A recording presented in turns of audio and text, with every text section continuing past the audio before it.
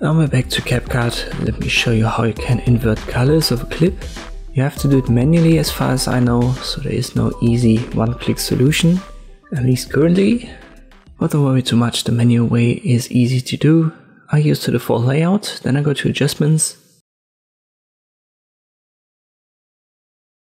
You may have to open this drop down and use a custom adjustment. Just click on a plus sign and you will have this new element in the timeline. You can make it shorter or longer, adjust the position, the usual stuff. Make sure it's highlighted in the timeline. If it isn't, left click on it. And then you can add under curves our color inversion. You may have to resize this window down here. And then manually invert these positions.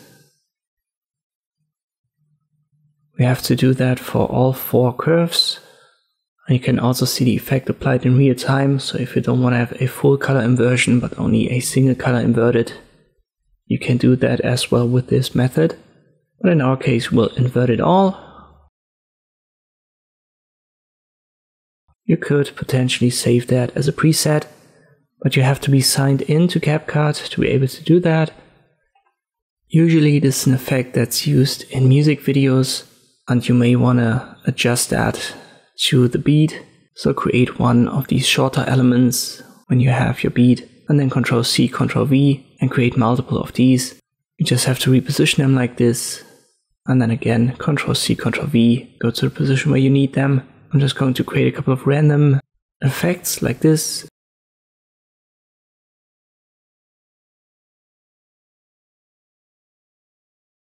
And now I play it. And now it flashes in and out, and this is usually the effect that you see in music videos, and that's all there is to it. This is how you can invert the colors in a video using CapCut. I hope this video was helpful, thank you for watching, and I'll see you next time.